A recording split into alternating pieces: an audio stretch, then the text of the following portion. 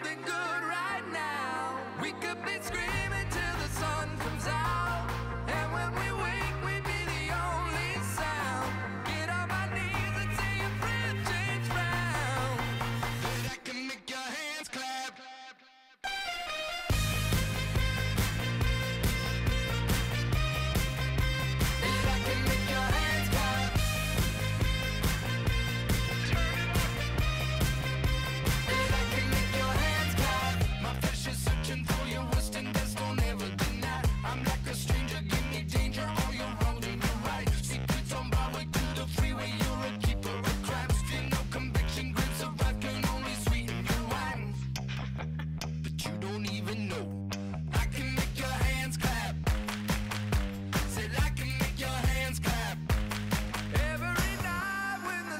Come out, am I the only living soul around? Need to believe you could hold me down, 'cause I'm in need of something good right now. We could be screaming till the sun comes out, and when we wake, we'd be the only sound.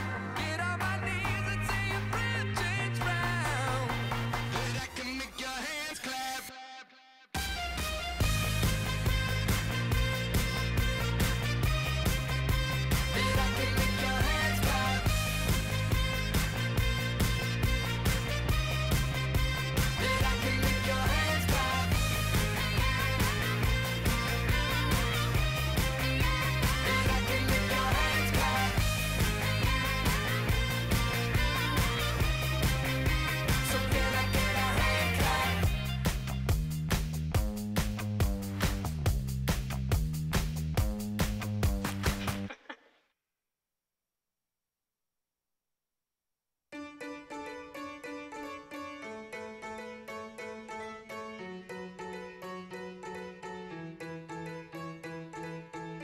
Cut the legs off of our pants, threw our shoes into the ocean. Sit back and wait through the daylight. Sit back and wait through the daylight. Slip and slide on subway grades. These shoes are poor man's ice skates. Fall through like change in the daylight. Fall through like change in the daylight. I miss ya, the lines in my road. Some color on my nechrome. Maybe I'll paint them in myself. Maybe I'll paint them in myself. Maybe I'll paint them in myself.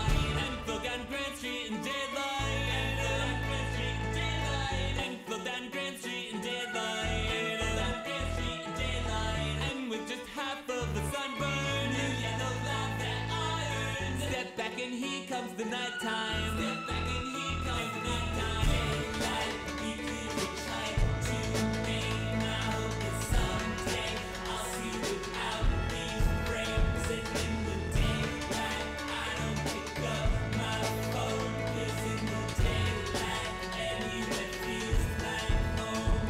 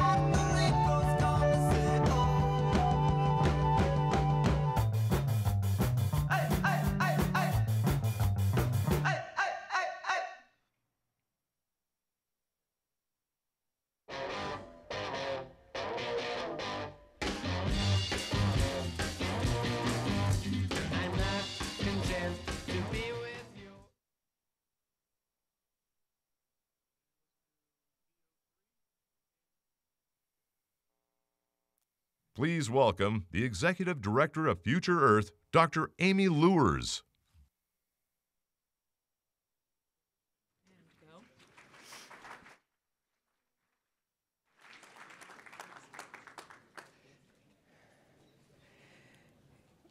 Good afternoon, everybody. We are here today because of the story told in this one graphic.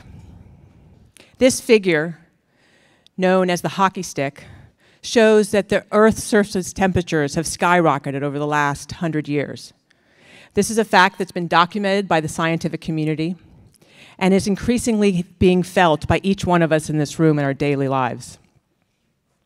What we know as we look into the future, as the temperatures continue to rise, it will affect every aspect of our life. It will affect the water we drink, the food we eat, the businesses we run.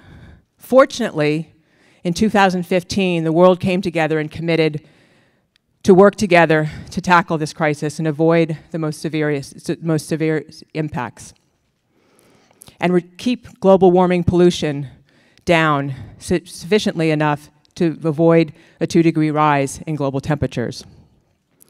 This will not be an easy task. This will require a complete global transformation of the global economic system.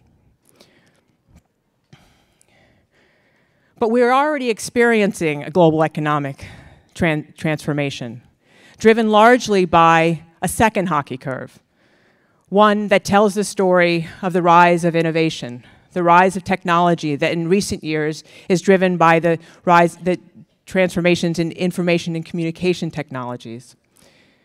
Over the last decade, the increasing use of cell phones, compute capacity, Earth observation, machine learning, and so much more are transforming how we're governing our society, how we're running our businesses, how we're interacting with the environment.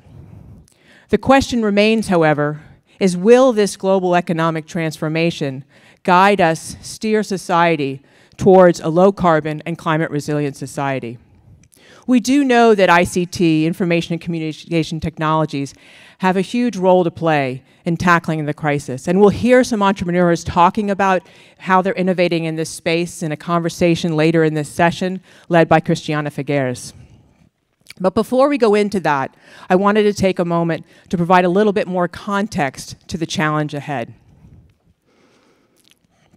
Earlier today, Future Earth, the organization that I lead, which is a global network of entrepreneurs and researchers working together to accelerate transformations to global sustainability.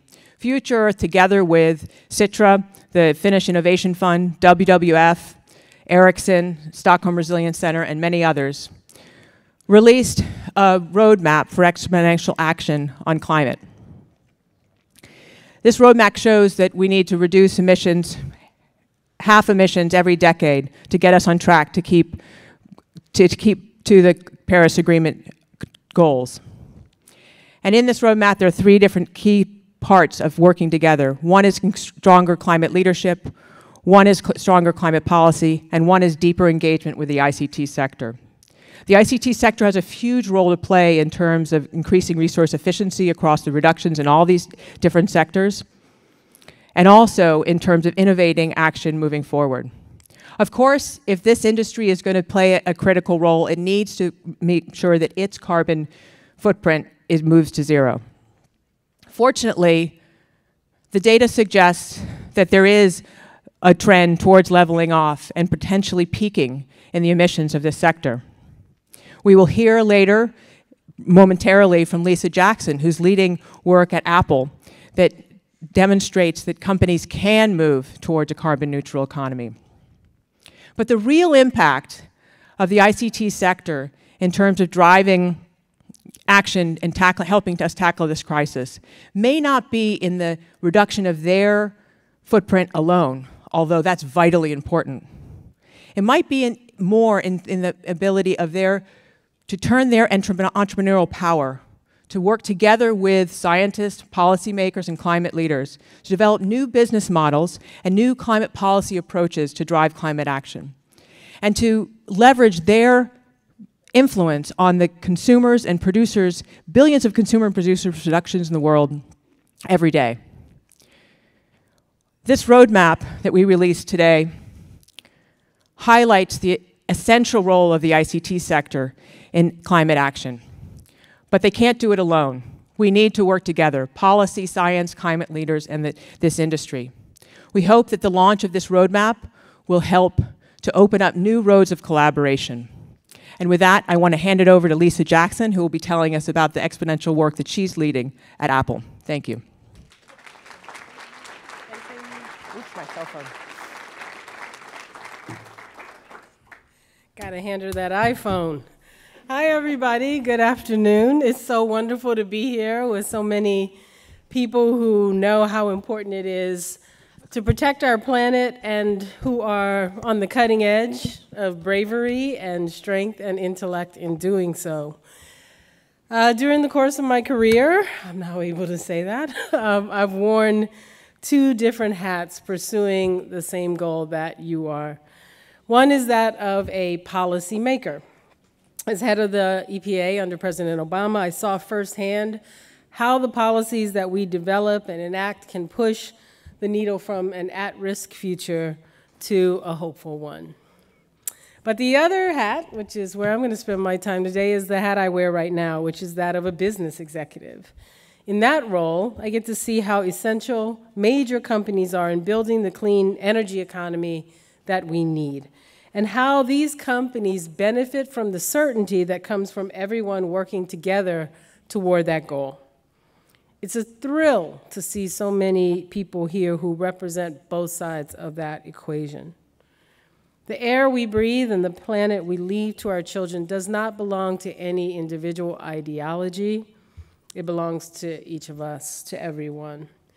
And the US government, no matter which political party leads it, should be our ally in the work ahead. Just a few weeks ago, the administration announced that they plan to roll back nationwide clean energy standards.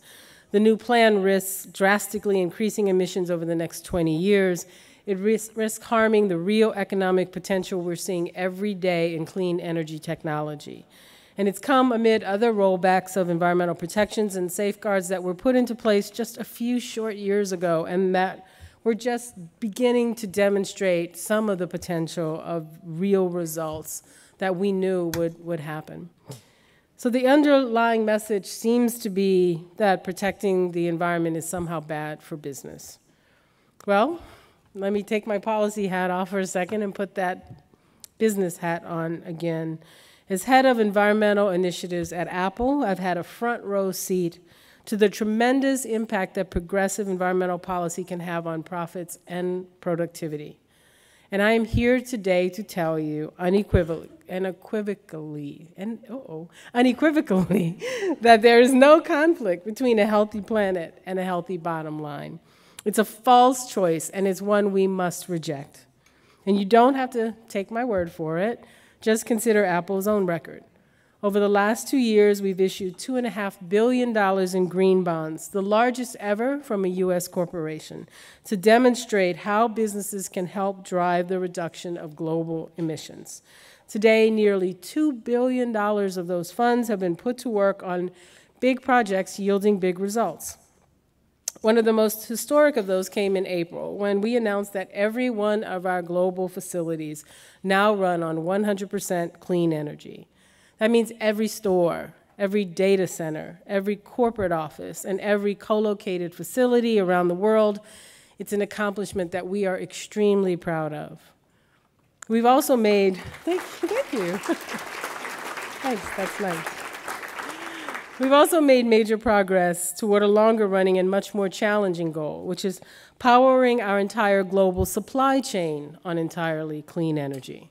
Today, 23 of our global suppliers of all sizes have joined in this pledge, but we understand that that's not easy to do everywhere. So this summer, we launched a $300 million clean energy fund in China to keep the momentum going.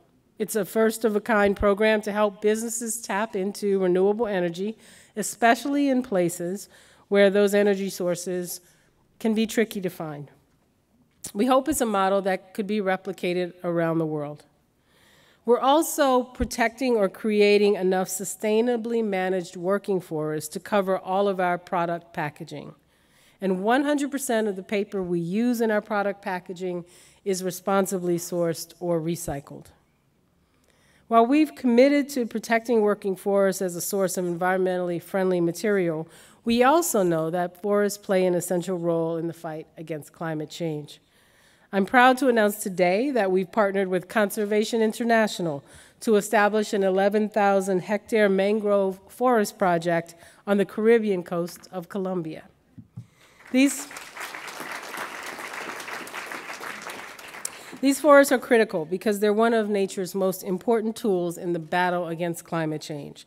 They can absorb and store up to 10 times more carbon than a terrestrial forest. I was speaking to Sanjay this morning. You know, his blue carbon work is so incredibly important and a vital link to communities that rely on the health of that ecosystem. This project alone is expected to generate an estimated 1 million tons of emission reductions over its lifetime.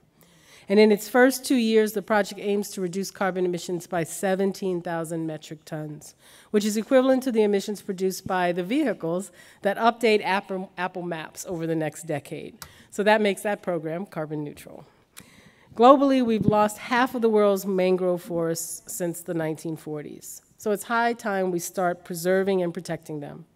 We're also constantly looking for ways to reduce greenhouse gas emissions from manufacturing, even down to reimagining centuries-old processes. We recently partnered with Alcoa Corporation, Rio Tinto Aluminum, and the governments of Canada and Quebec to bring a revolutionary new method of direct emissions-free aluminum smelting to commercial use. Think about that, one of the most essential industrial processes releasing oxygen instead of carbon dioxide direct emissions. It's just one more way that we're investing in transformative and valuable innovation. I'm really proud of how far we've come in just over a decade when Apple started assessing its greenhouse gas emissions and assessing those emissions associated with every product that we ship and launching initiatives to reduce them. Something else happened, by the way, as we were focusing on reducing our environmental impact. You probably didn't notice it, but it goes back to that false choice that I mentioned earlier. Over the last decade, Apple became the most valuable company in the world. I don't say that to brag, maybe not entirely. I say it because it reinforces a point that has guided my time, not just at Apple, but my entire career, and really the last half-century of environmental protection in the US and around the world. And that point is this: with the right dedication and with innovation, we can protect the planet while remaining highly profitable. We're proud that we've taken many of these steps toward environmental sustainability during some of the most successful quarters in Apple's history. These efforts are a complement to and a component of our success, and we want to help our peers in the corporate world do the same. After all, this is a model that's not just working for us. You saw the data. A 2017 study found that the American renewable energy industry is generating jobs 12 times faster than the rest of the economy. Green technology is still a generational opportunity to do well by doing good, and the risks of missing it are real. In economic potential left on the table, in public health harms left unaddressed, in environmental disasters that will continue to mount.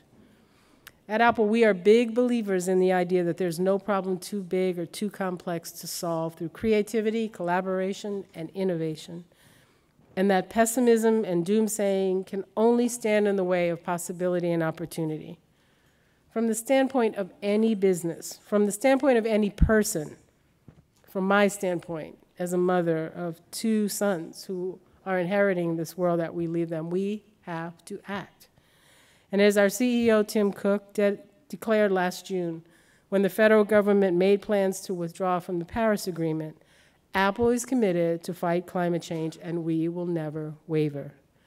I am fiercely proud to be part of a company whose mission includes protecting and preserving our planet. I'm honored to be working with you alongside each and every one of you in reaching that goal. And I'm confident that together we will pass on a brighter and more beautiful world to our sons and daughters. Thanks so much.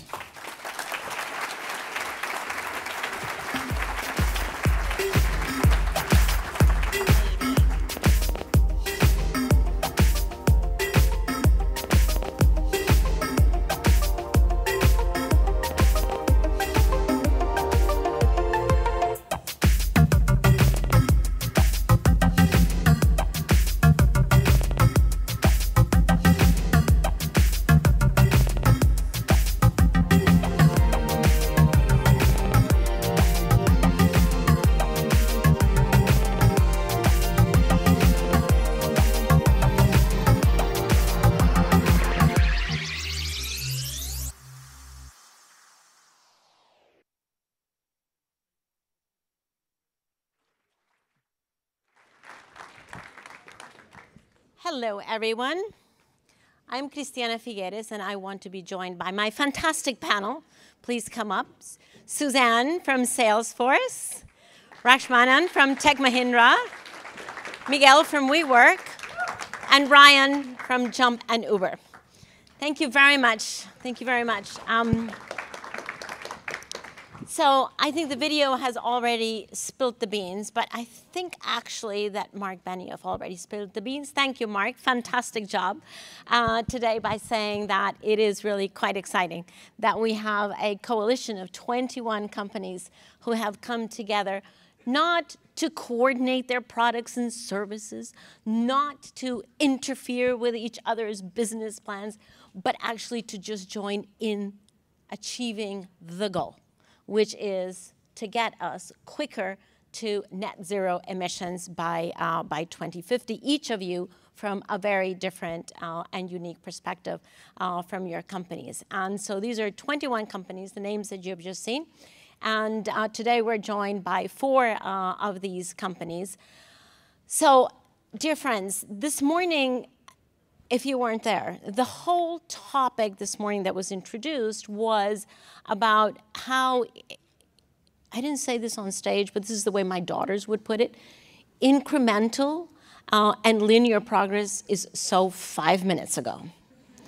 And we just have to, let go of that mindset and change our chip and get into the exponential mindset, because for the simple reason that A, the threats of climate change are growing exponentially, and otherwise look at the hurricane that is threatening.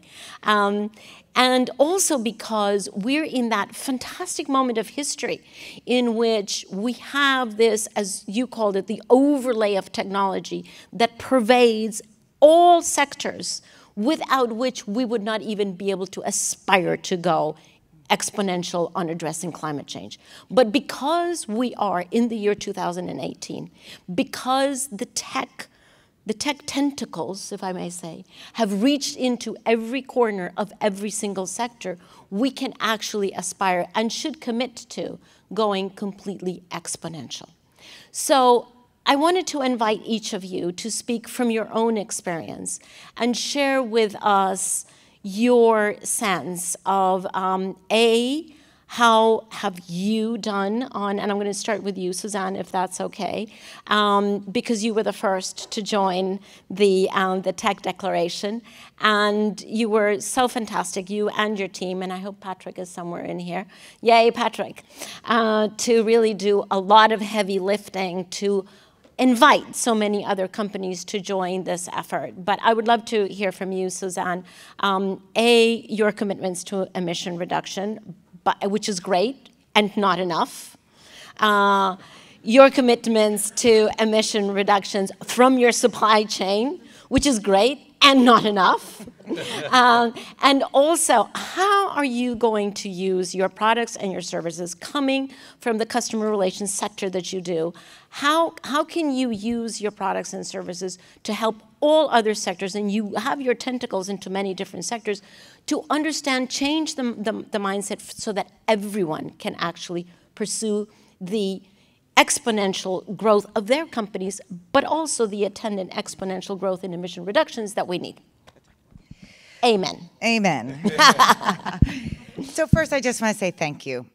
You're just an incredible leader and have been for so many years, and it's such an honor to work with you. And we've come a long way from New Orleans, which is where we first took this commitment, really. And so mostly I just want to say thank you. It's really been our honor to help spearhead it with you. And you're right, I just have a fantastic team. So, and 21 companies is not enough, right? 21,000 is not enough. Okay, that's 20. Let's get up to 21 million, and I think we'll then be we're happy. Getting close. Then we're getting closer. So, if I just focus on the sort of why and the how of what we've done, and just try to make it practical, so that other people that are here can figure out, what could I do in my company? What can I take away? How can I take action? We're all about action. We really focused on 3 areas, as you mentioned. So, and the first was our real estate. So if anybody saw our CEO, Mark Benioff, this morning, he started with a film of the tower, which you can't miss here in San Francisco. It is a giant... The tallest thing ever. Ever. West of Chicago. And we were incredibly thoughtful, thanks to a great real estate team, and how that building was built. And we don't own the building. So many people are tenants, and they have to work with their landlords, just like we do.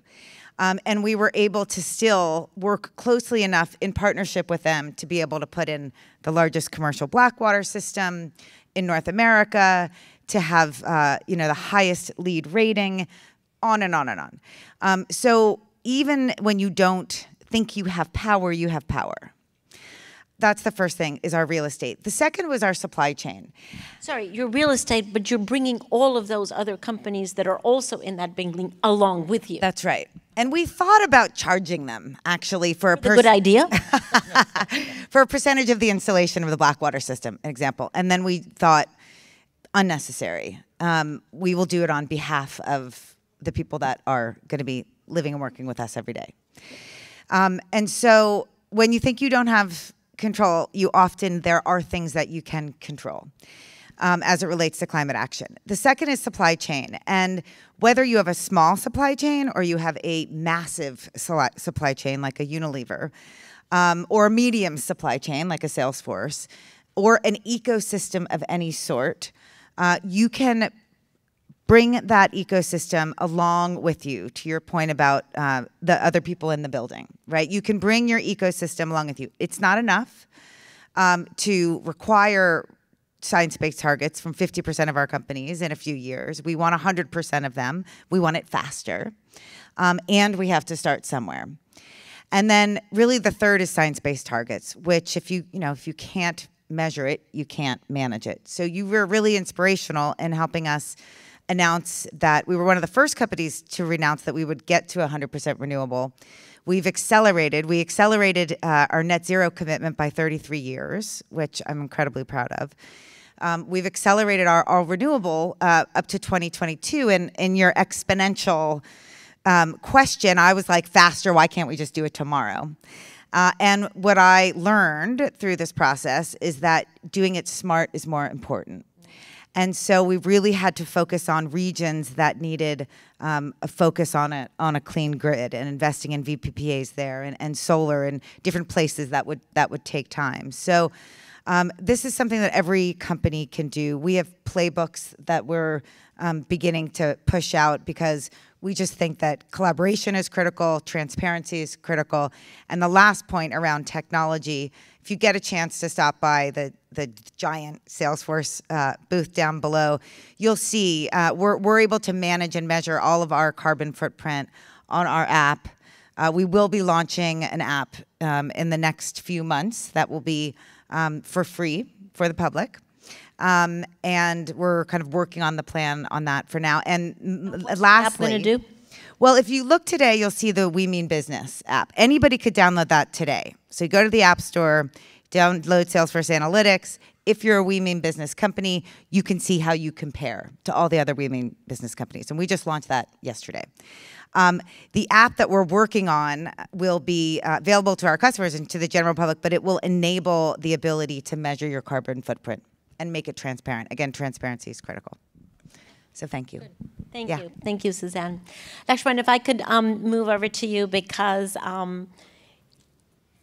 we're all standing a little bit, not really knowing, is artificial intelligence going to be with us or going to be against us? And I think there's so many arguments for the benefits of AI, but also so much concern about it.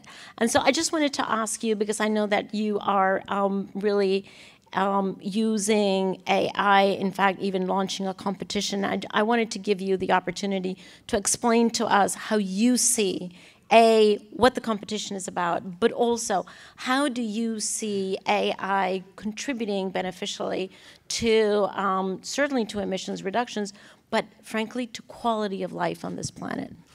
And Christina, thank you, and thank you for getting my first name right so well. You made my day. Does that not occur very often? You did very well. Thank you. So we're thrilled to be announcing AI for Action today as a step-up commitment from Tech Mahindra in collaboration with GCAS. And I just wanted to talk to you about the genesis of how AI for Action came about. It wasn't sudden. It came through some experiences we had. The first one was in a smart city project we did in a place called Jabalpur in India. The smart sensors installed on waste bins. The sensors sent information to a central dashboard indicating when they were full. As a result of which the city was able to plan the pickups in a fuel-efficient manner. The second was... Translation, reduction of emissions. Yeah, reduction of emissions. I'm learning.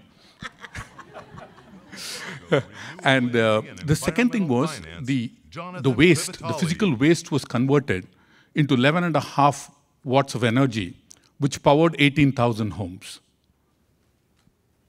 The second example is in North America, lest we think that developing countries and developed countries are different now. This is for an aircraft manufacturer, and we designed what's called an aircraft health monitoring system. As you're aware, aircrafts are designed for optimal energy usage, but degradation happens. So these systems we put in play identify a degradation, and when degradation happens, incidentally, fuel consumption goes up. So we are able to identify as a degradation is beginning to appear, provide intervention services so that you reduce fuel leakage, number one. Number two, we are also able to identify when a part is going to go wrong beforehand and ensure that we provide intervention services. Again, this means that we are lengthening the life of a part. And the carbon footprint that you save because you lengthen the part.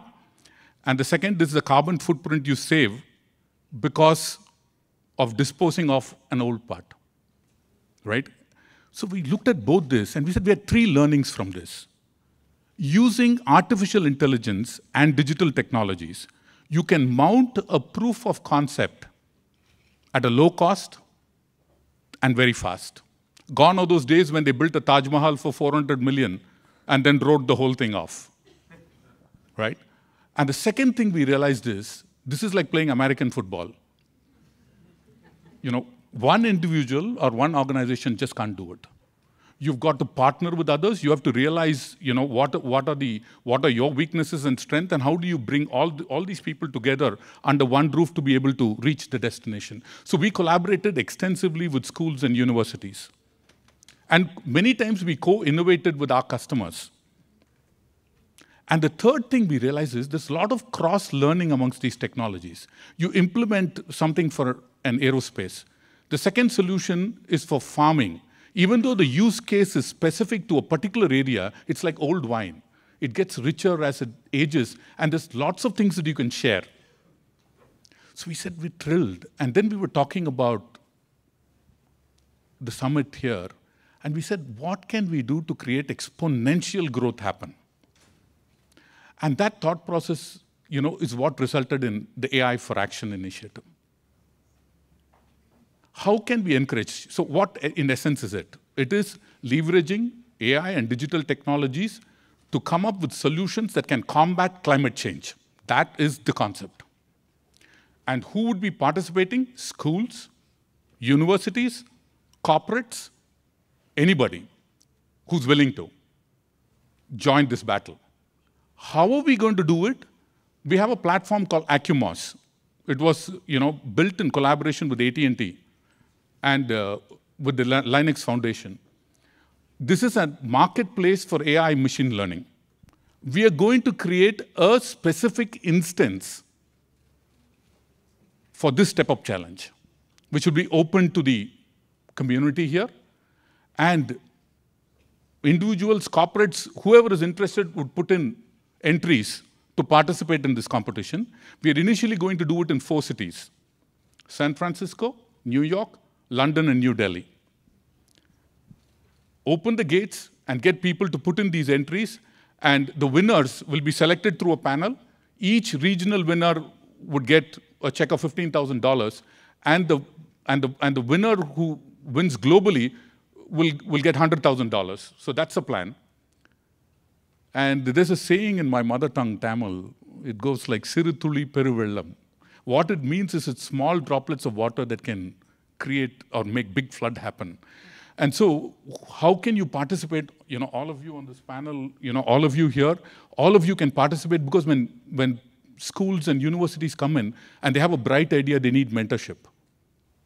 You can participate as regional partners, global partners, and we can all come together and solve what's in Christina's mind is, how do you make this exponential?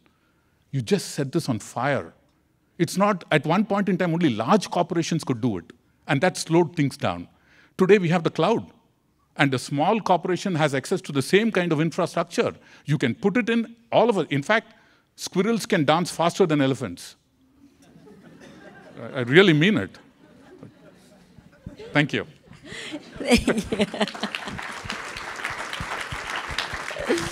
Well, how wonderful. And I think what we have learned about this kind of competition in the past is that it's wonderful if you have a few winners at the end, but that's not the whole point. The point is to give the incentive, and everyone who participates has actually already benefited just by having been given the challenge of think about this, right? Think about this. And, you know, independently of how much money they get at the end, every single bit of that counts, because as we know, how many startups have started in back garages with $2 in their pockets and have become huge companies? So thank you very much for that. That's very fun. This is one competition where everyone is a winner. Yes, true. Yeah. Exactly. Fantastic. Very good. So, Miguel, I also wanted to ask you, because actually both you and Ryan are in companies that have totally disrupted the sector in which you're in, which is fantastic. And the question, however, is, how do you see, you've disrupted the real estate or the office space sector. Did you know that it was going to be exponential when you started? When did you know that it became exponential? How are you dealing with exponential growth? And of course, from our perspective, how is that actually helping exponential emission reduction? Yeah, it's an interesting question to think about. What do you know when you're in it, when you're right in the middle of the process, versus what can you claim that you knew looking back, you know? So I liked to imagine that our ambition at the time, you know, going back to 2010, matches what we've accomplished, because that shows our amazing vision and foresight. But at the same time, there's no way, like, you know, WeWork buildings are opening at a rate of 30 to 40 per month around the world. I mean, literally in every continent except Africa. And that would have been impossible to imagine. So where we could have, you know, had the piece of paper and thought, okay, yeah, we can draw a dot on a map and say we want to be in Jakarta or Tokyo or Shanghai one day, how that would happen, what it would take to make it happen, what it would feel like when you walk into a WeWork location in one of those places, you know, that was beyond our capability of seeing.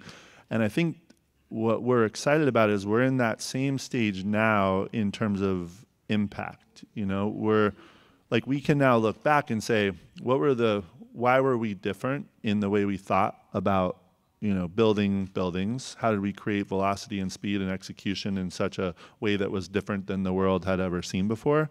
How can we apply that same thinking to the impact and the, you know, one example, we were doing some early calculations, and they could be way off, but our early calculation was that our electric bill, if we're buying it in the way that we do now, in 5 years would be somewhere $600 or $700 million a year. And that's a lot. That's a big bill. But being able to see that for the first time and think, well, okay, if we can think about that now and trying to address that with smart solutions in interesting ways that are both, built in the most efficient way from a technology perspective, but also have the greatest impact on the communities where we're, building, say, a solar field or whatever it might be, that's, there's a multitude of impacts on the economy, on the people, on the environment, on, if it shuts down a coal plant or it helps build a grid that now is more efficient, that's something where we can, think ahead.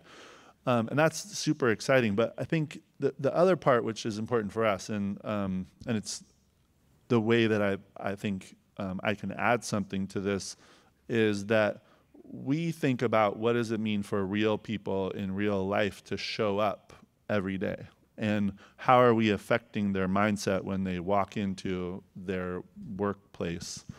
And our motivation up to this point has been happiness, fulfillment, satisfaction, engagement, openness, connection. That's what we're hoping someone feels when they walk into a WeWork building. What we're now trying to do is layer on awareness, mindfulness, the feeling that you have choice and that choice has impact. So if we do something like eliminate plastic use in our buildings, sure, that's great. We have 300,000 people who aren't using a plastic fork. But more importantly, then what is the impact when they go home and they talk to their friends or family, or when they do make that decision to order dinner out, do they check the box that says, I want the green version where it doesn't come with plastic? It's that outflow of awareness and mindfulness in each one of those choices. So if you haven't heard already, we made a decision as a company to not purchase meat products for our employees, for our events. Thank you. We actually did that not as like, hey, we're going to make the news with this announcement. It wasn't part of our intent. It was actually, let's identify individual personal choices that people make that ladder up to something much bigger, and can we and create that mindfulness and awareness when you make that choice. So you can be whatever, you can work at WeWork or be a WeWork member and eat whatever you want. But at least you have a layer of awareness when you make that choice. And especially if you're spending our money as a company, now you're going to approach that choice with a different level of, appreciation, conflict, confusion.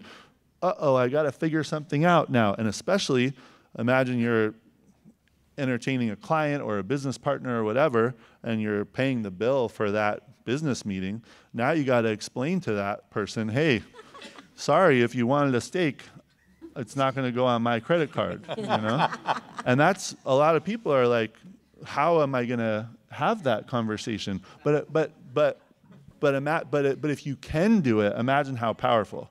Because now you have a forum for a conversation which has ripple effects. And so that's a lot of what we're trying to do, is find those moments where conflict, confusion can result in progress. Wow, very impressive, Miguel.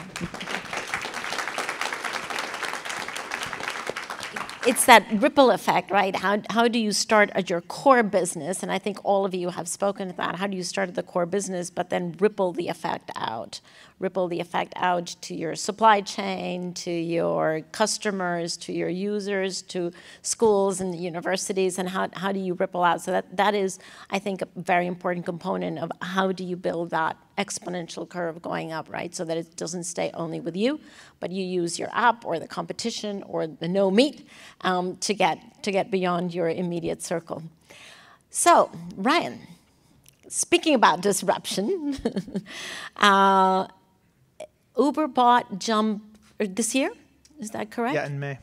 In May. But both Uber and Jump, if they were separate companies, which they no longer are, have truly been incredibly disruptive in the transport sector. So I would love to know from your perspective also the question that I asked Miguel, because I think I completely agree with you that it is impossible to know where you are on that exponential curve, but maybe there's something that you feel that like, wow, this could really completely go. Is that true? Yeah, I think what there are technologies that enable this exponential change. So there are new technologies that emerge that then unlock this type of growth. And so for both us and Uber, that was the smartphone and the mass commercialization of it. So, that period with that first iPhone in 2007, and you start thinking about all the applications that can emerge from that. So I wonder if Lisa's still somewhere back. Yeah, exactly. It's a shout out. And so for me, I have a background in urban planning. I was looking at bike share systems in Europe, and I saw the advent of the smartphone and the advent of IoT and connected devices. And I thought, well, gee, could you put the technology on a bike and have a much more disruptive, lower cost solution for shared bikes? And obviously around the same time, the founding team at Uber started looking at this and saying, can I just push a button and get a car and have this magical experience? And what that did is unlock for Uber this massive growth over the last 8-9 years, where it went from 0 to 10 billion trips in a very short amount of time because of this new enabling technology. In how much time? 0 to 10 billion trips? I guess that's 8 years, right? So that's an incredible growth curve. Me on my journey, we were in a harder path where there wasn't the capital applied to shared bikes that there was to Uber, and we didn't have the growth curve. But there was a wave of enabling technology that helped us get over the hump, which was electric bikes and the technologies associated with that. So the batteries getting cheaper, the control systems being more available and more refined, and building off of the technologies that we've been working on for almost 10 years. And so when we launched our shared electric product in San Francisco, we saw it just go from nothing to 10 trips per bike per day very quickly, and we started to ride that curve.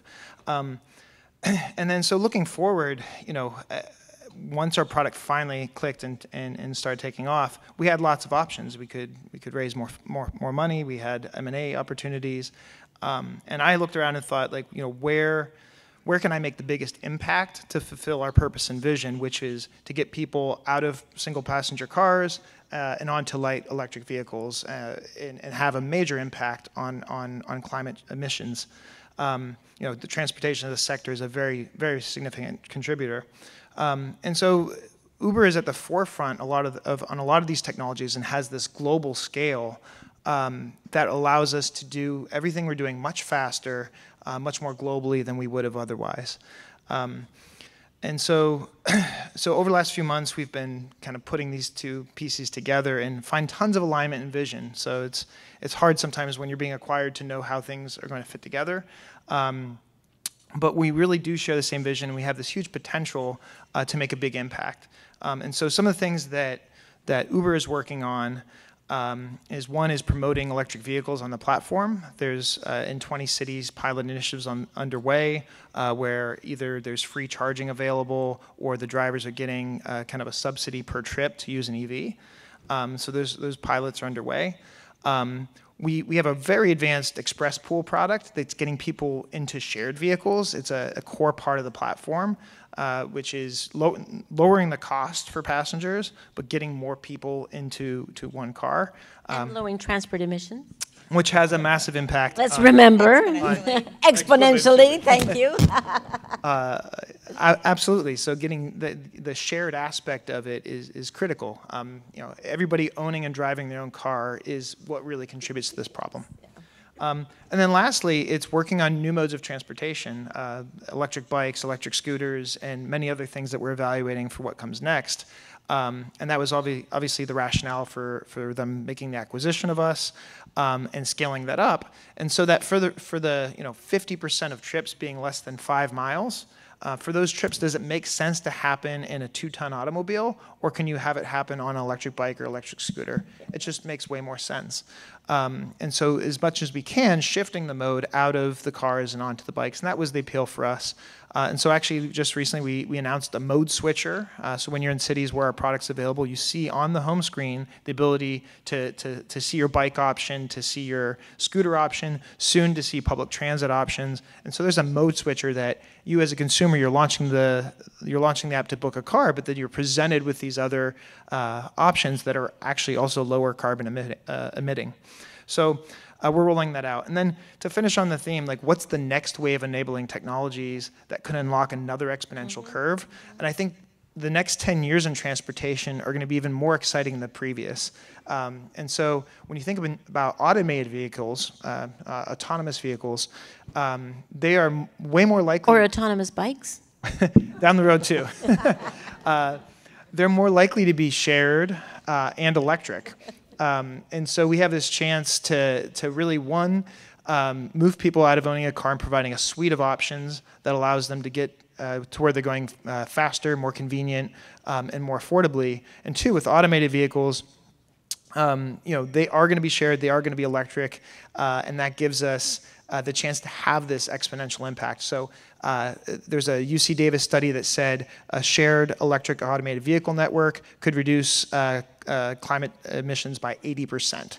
And so imagine Uber's scale, then you apply that to it, and we can start to see that exponential reduction in the transportation category. Excellent. Thank you.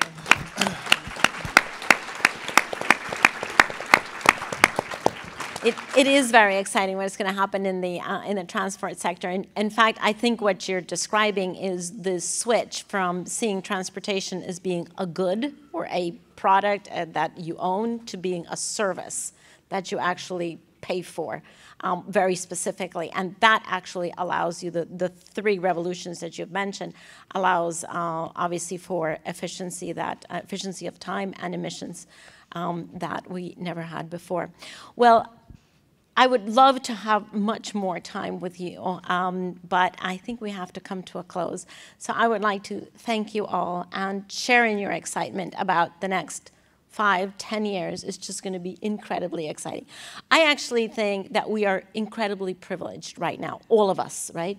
We're incredibly privileged right now because we're alive in the moment of history in which we're seeing more change, more radical change in all sectors than at any other time in human history.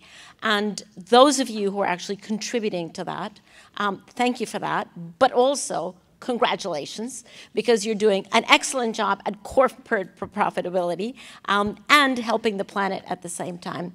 And all of us are benefited by that. So thank you very much for your contributions today. And we have to get off the stage. Thank you.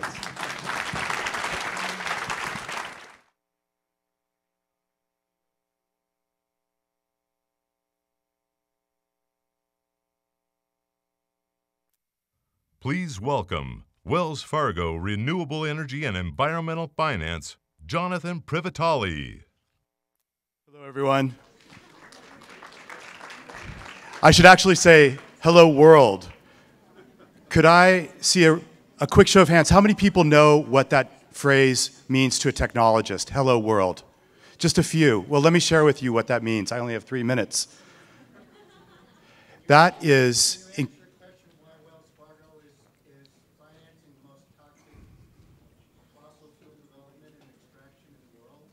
Yeah, the question is, why is Wells Fargo financing the most toxic and polluting fossil fuel extraction in the world? I'd like to talk to you about that afterwards because I have the same question. Yeah, I work in the Renewable Energy and Environmental Finance Group, and we do not finance those types of projects, but it's true, our bank does. But please let me, if you would, allow me to share this good news with you. So Hello World is included in the first line of code of a new software language, and that's what I'm going to talk about today, the Orange Button. But before I do that, I want to share some good news with you. Last year, the world installed approximately 150 gigawatts of wind and solar power projects. That is 150 nuclear reactors worth of wind and solar that can fuel approximately 45 million homes. It's incredible. And that is part of approximately 950 gigawatts that have been installed. We're talking about 950 nuclear reactors of wind and solar out there. This is a big deal. Wells Fargo has a $200 billion commitment to finance renewable energy projects and also other green projects by 2030. We've already financed $30 billion worth of projects. My group alone, which is just 30 people, has financed financed $3 billion worth of wind and solar projects last year, equivalent to about 10% of all the wind and solar that's generated in the United States each year. So it's a substantial thing. Thank you. But I'm not here to talk about the,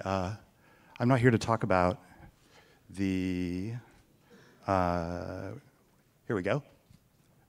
I'm not here to talk about those achievements. I'm here to talk about the Orange Button. The Orange Button is a new data standard that we have contributed over 1,000 unique terms and definitions to.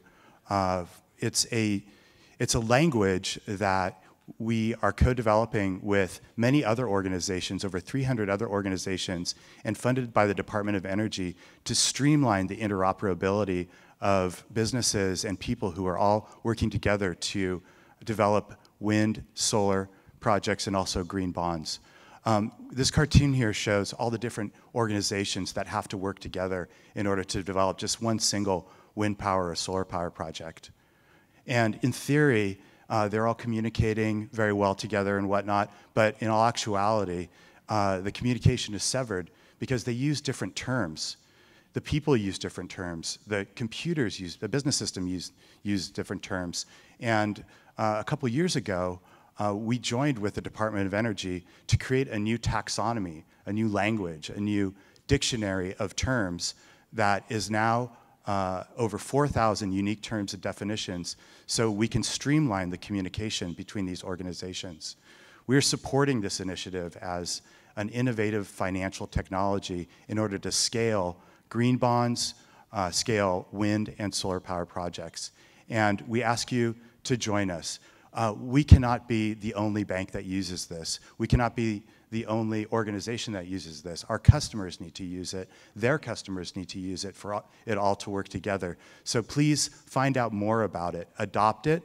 For the heads of state here and the heads of cities, please incentivize the use of the Orange Button Initiative in order to streamline communication between people in the solar and wind power industry and green bonds, and also promote it.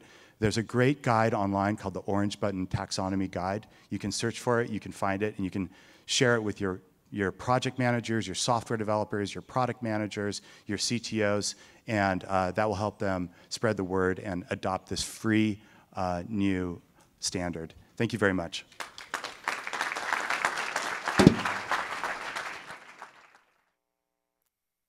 Please welcome the head of digital industry for Bloomberg New Energy Finance, Claire Curry.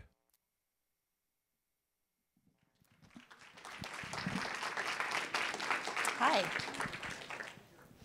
Great. Good afternoon, everyone. Thank you for sticking around. This is Datum. He is a small data piece within a bigger data set that could transform your business. It could help you reduce your CO2 emissions, improve your efficiency, and make you optimized. However, Datum sits in a whole bunch of data that is not helpful for your business. It's false or missing, it's interoperable, and generally you cannot get at that very useful data. Well, digital technologies are here to help. Things like advanced sensors, new networks, machine learning, analytics, edge computing, they can all transform your data into structured data set full of happy data. And this is all the blue ones. The pink ones are ones you didn't even know you needed or didn't know existed before you used these technologies. Now, why is this important for climate change? Well, climate change and us tackling it is all about optimization. Optimizing our manufacturing processes, the way we make things, the way we use things and reuse things. And optimization needs analytics, which needs data.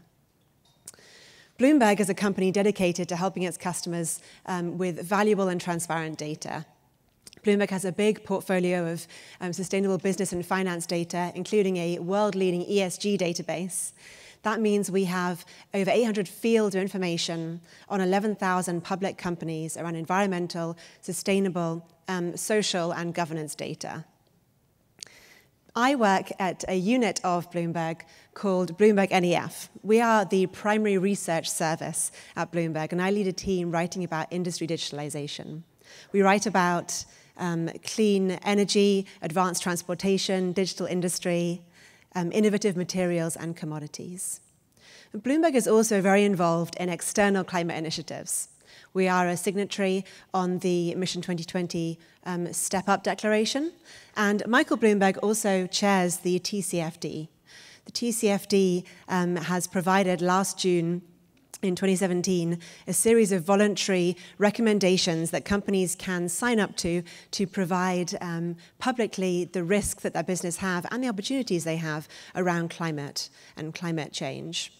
Since last year, 425 companies have signed up to support this declaration. What I want to talk to you now for the next couple of minutes is about some of the work my team has been doing quantifying the benefits of digital tech in climate. Our most famous piece of research probably at BNEF is our forecast of where energy is going in the next 30 years. You can see here we think it's pretty much clean and cheap. We're looking at large amounts of solar, large amounts of wind, reducing amounts of fossil fuels. But with that comes a problem around reliability.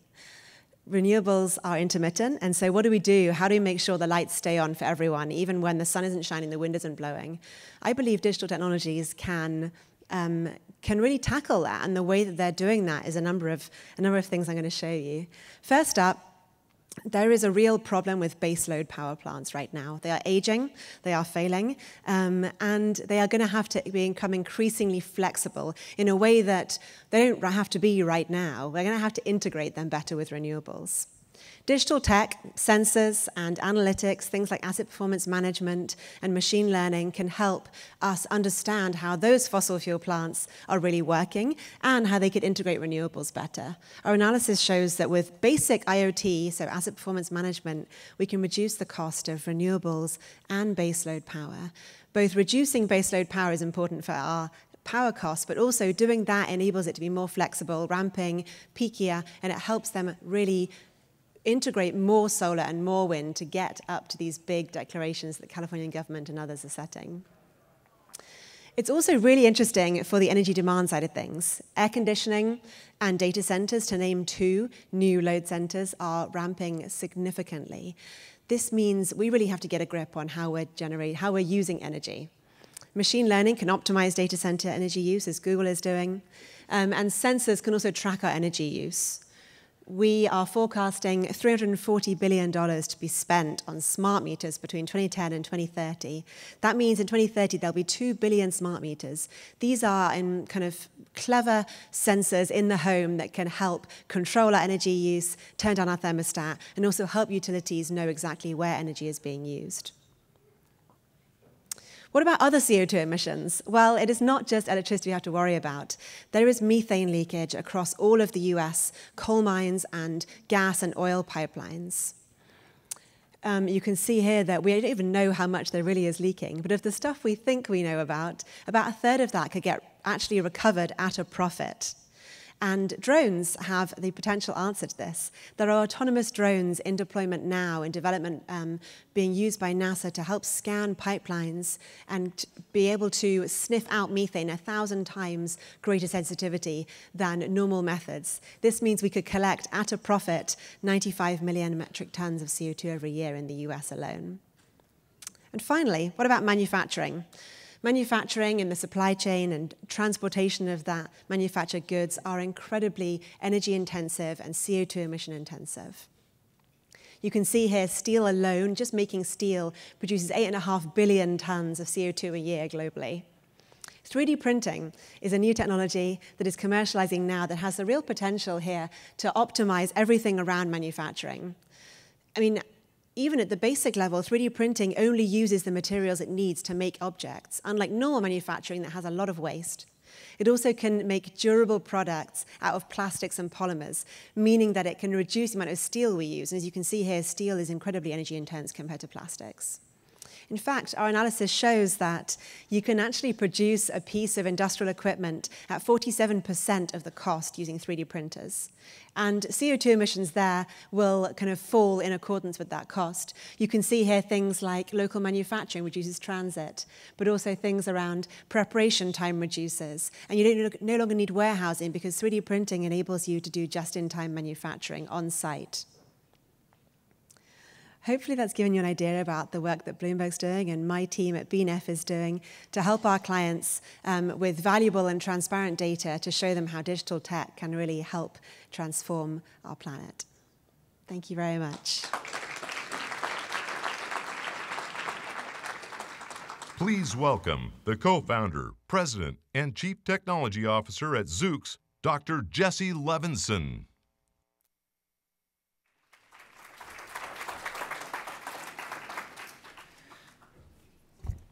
Good afternoon. It's great to be here today at the Global Climate Action Summit. I'd like to thank Governor Brown, Mayor Bloomberg, and the other co-chairs for bringing us together here in San Francisco. It's also good to see some hecklers in the audience who are disrupting climate disruption. That's good. We don't have enough disruption already in Silicon Valley. My name is Jesse Levinson, and I grew up right down the road. I started developing technologies for autonomous vehicles 13 years ago at Stanford. And today, I am the Chief Technology Officer of Zoox, a company I co-founded 4 years ago. For those of you who don't know about Zoox, we are building a fully autonomous, battery electric, bidirectional, and symmetrical vehicle. And we're also creating the AI stack to make it drive itself and the infrastructure needed to operate at scale in cities. We're not doing this because it's easy. Trust me, it isn't. Let's take a step back and look at where we've come from. Just as the internal combustion engine took us out of the age of the horse and carriage and into the age of the automobile, we believe AI and robotics will take us out of the age of the automobile and into what comes next, the autonomous vehicle. Autonomous mobility is not just an incremental change when done completely. It's a revolutionary departure from the age of the car. Now, today we're used to a model of individually owned, gas-powered, human-driven vehicles. That model is broken. We believe the full realization of autonomous mobility requires 3 elements. So at Zoox, we're designing a new vehicle from the ground up that is optimized for electric mobility, shared fleet, and full autonomy. So we're going to talk about those 3 things and why they're important. So first up, 100% electric. Now, I'm pretty sure everyone in this room is already pretty bought into the notion of zero-emission electric mobility. But just in case, I will remind you that every year, roughly 7 million premature deaths are linked to air pollution, and that actually 1/4 of air pollution in the US is caused from transportation. So this is a really huge problem. Again, I think everybody here kind of realizes that. But let's take a look at well-to-wheel greenhouse gas emissions of cars. So the first bar shows us what we get from an internal combustion engine car. That's not very good. If we switch to a hybrid like the Prius, we can cut that in half. That's a good improvement. If we switch to a fully electric vehicle that's powered from the California electric grid, we cut that by another factor of 2. Big improvement again. But if we can get to powering our vehicles with 100% renewables, we get another order of magnitude improvement, even beyond that. So it's pretty clear that we need to do this. So would it be enough for everybody to go out and buy themselves an electric car? Well, no. In fact, in the US, we own way too many cars and then leave them sitting around doing nothing. Turns out cars are used 4% of the time, and 96% of the time, they're just taking up space and depreciating. When you're not using your car, nobody else is. And believe it or not, making a conventional car, even an electric one, creates about as much carbon pollution as driving a car over its entire useful life. Not only that, but most vehicle miles traveled in the US involve only a single occupant. Not very good. Now, making cars that do nothing 96% of the time is not only bad for the environment, it's also bad business. Instead of more than 2 cars per family, which is how many we own in the US today, we will be able to meet cities' transportation needs with far fewer vehicles. And Zoox vehicles are designed for sharing. So when you're not using them, somebody else is. It's a much better use of resources. And we're not wasting valuable space in cities by taking up more parking places, and we're not contributing to the 1/3 of traffic that's just caused by people looking for parking places, right? Also, right here in the Bay Area, sitting in traffic costs commuters about 80 hours every year. That's equivalent to a 2-week vacation every single year, just sitting in traffic. So at Zoox, our vehicles will have a battery that's really, really big. In fact, it's so big, we can drive customers before the sun comes up to after they go to bed, which is probably over 100 vehicles per 100 passengers per vehicle per day without having to recharge. Our battery is actually much bigger than any battery in the world today on any car. And that's not just a nice-to-have feature. It actually solves really important challenges.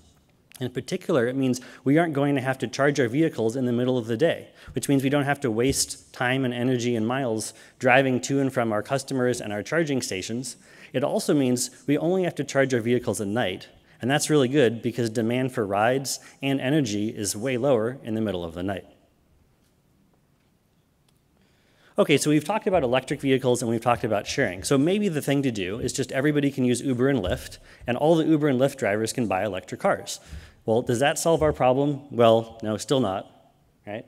And it turns out that if you wanted to sell your car and just use Uber and Lyft for point-to-point mobility, for example, in the Bay Area, it would cost you about $20,000 a year, which is about twice as expensive as owning your own car.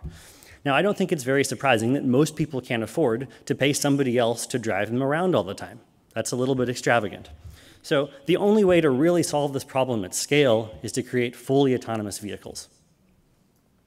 And by the way, there's one other really important reason why we have to do that, which is that in the US, almost 40,000 people lose their lives every year in car crashes. And globally, that figure is more than 1.2 million. Almost all of these crashes are caused by human error. So we as a society should not continue to accept that. Now, thanks to our business model, which allows us to amortize not only the environmental impact, but also the hardware cost of our vehicles by driving people around all day long and having them pay for the service, we can actually afford to use the most advanced sensors and computers to solve autonomy robustly. So we're using 360-degree cameras, radars, and LiDARs, and then we're developing machine learning and AI techniques that take that sensor data and translate that into responsive and safe driving. Today, Zoox already has a fleet of test vehicles driving over the Bay Area with our AI software and sensors.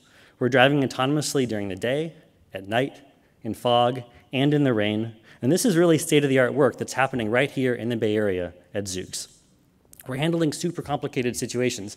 You can see a lot of them on the screen now, right? Heavy rain, pedestrian detection at night, four-way intersections, tunnels, freeways. Here we're doing an unprotected left turn with oncoming vehicles at a six-way intersection.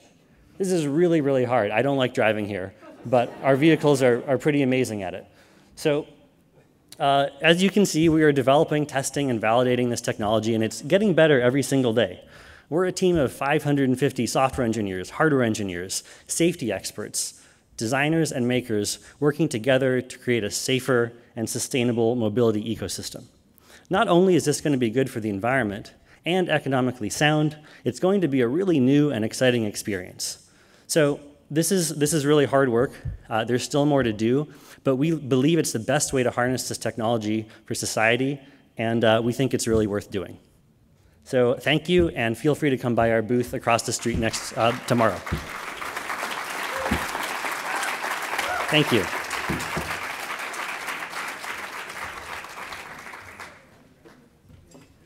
So friends, welcome to the revolution in the transportation sector. Welcome to the revolution in the finance sector.